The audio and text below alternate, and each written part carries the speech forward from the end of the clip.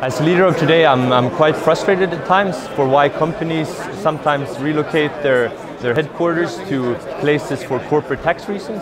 And I wonder, as leaders of today, is it the responsibility of the company, its integrity, or is it government institutions who should prevent this kind of development? Thank you. Companies move their headquarters for many reasons, including corporate taxes.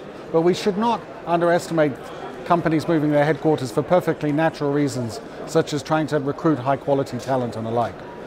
Now, when companies do move their headquarters, this of course creates some social disruption and raises questions about their obligations and responsibilities to their home countries.